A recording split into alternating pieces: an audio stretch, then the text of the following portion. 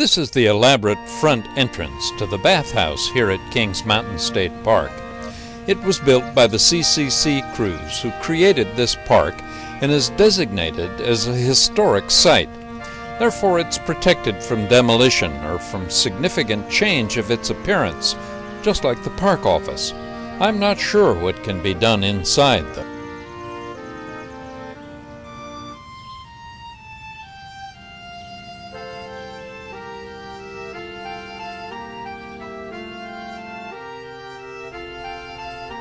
Just look at this stonework, all done over 70 years ago. And it was used extensively from the late 1930s until the late 70s or early 80s. Generations of park visitors came here to swim in Lake Crawford. This is the view from the bathhouse entrance, up those magnificent steps. They need a little work now, but they're well worth preserving.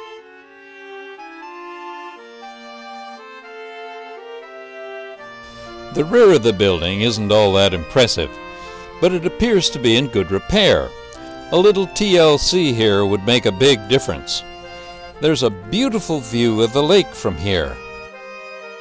And then another set of those stone steps that leads down to the shore. I'm reminded of what Poinsett State Park has done with a similar CCC bathhouse.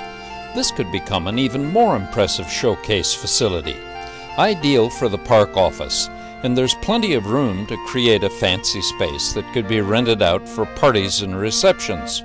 Certainly not a low-budget project, and something would have to be done about wheelchair access here because of the steps. But what a showplace it would become, a real tribute to the CCC's work.